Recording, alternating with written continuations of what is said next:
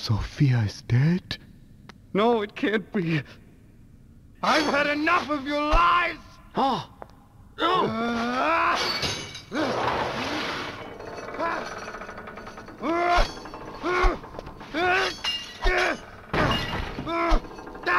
Grandfather, no! Please stop! Oh!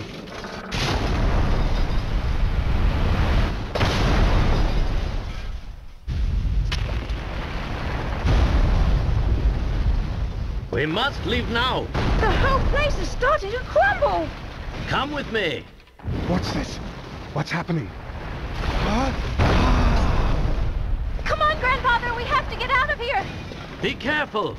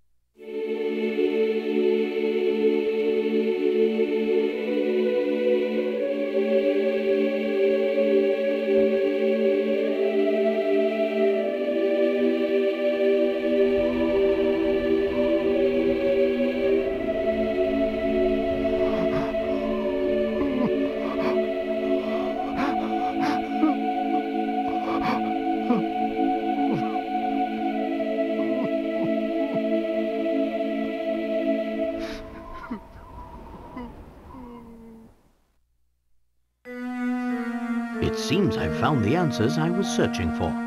Here, allow me to return this to you. Thank you. So, the box wasn't cursed after all. No, Luke, there's no curse to be found here. But if I were to guess, I suspect you'd find traces of that gas in the ore used to make this box. The same fumes that drove the town to ruin were released upon each person who opened the box. Those who opened the box expected death, and in doing so, fulfilled their own grim predictions. I suppose it was just an ordinary box then. Oh, I assure you, it's far from ordinary. This box was crafted to hold the words of my heart. What do you mean? The box contains a hidden message, one meant only for Sophia. Many years ago, I asked a traveler passing through town to deliver it to her. Unfortunately, the box's value made it a target for those hungry for wealth. And so it was stolen again and again, thus perpetuating the whole chain of sad events. But we checked the box. It was as empty as could be. Ah, well that's because there's actually a second way to open it. The sun rises when you and I meet, and when the wind blows, you will know my heart. These old words are the key to understanding this box and what it means. Do you follow, boy? I think so. Let me give it a shot. The sun rises when you and I meet, and when the wind blows, you will know my heart.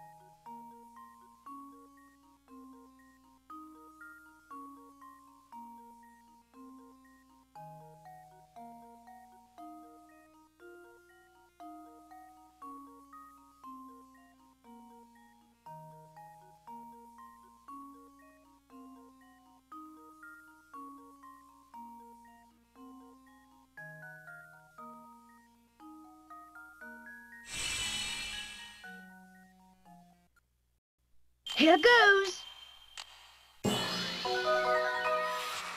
Piece of cake.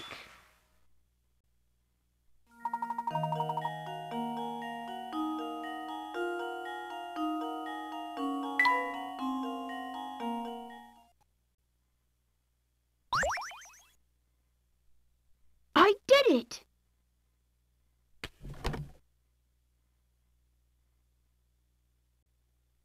Oh, What's the matter? this isn't the letter I wrote. This is Sophia's handwriting. The box must have made it to her after all. My dear Anton, are you well? I received your letter. Though I'd like nothing more than to see you again, I'm afraid I no longer have the strength to do so.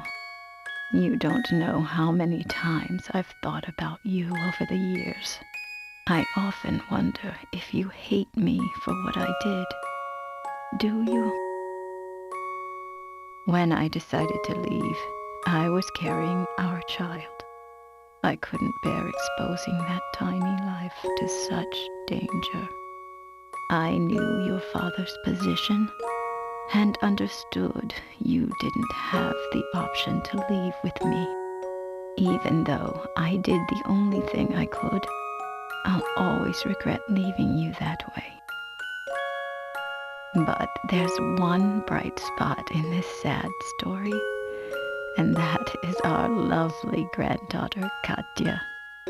My departure all those years ago has given you the chance to meet. Katya's mother died shortly after she was born, but Katya grew up strong and sweet just the same. She reminds me of you every time she smiles. With her around, I could never forget about you, even if I wanted to.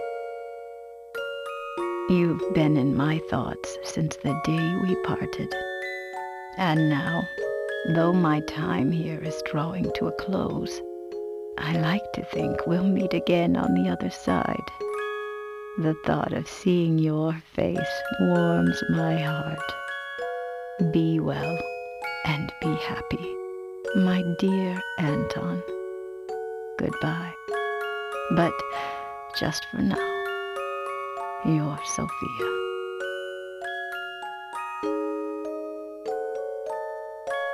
Oh, Sophia. I finally understand now.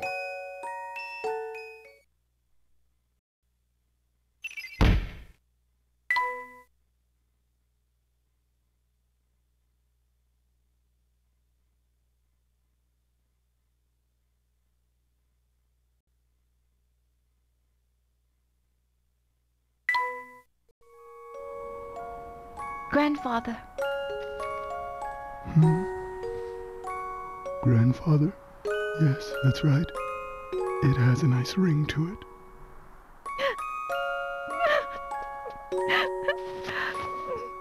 I am so happy we met, my dear granddaughter. You don't know how much this means to me.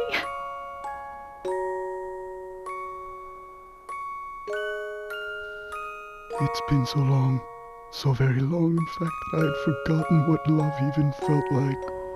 Instead, my love for Sophia was replaced by anger, and that anger completely blinded me. But now I can see the world clearly again, thanks to you, my granddaughter.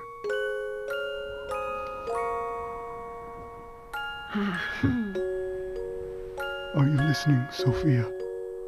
I'll have to put off returning to your side for a while. There's someone I need to get to know here first. Will you forgive me for making you wait just a little longer, my dear? Wherever she is, I'm sure she's very happy for us.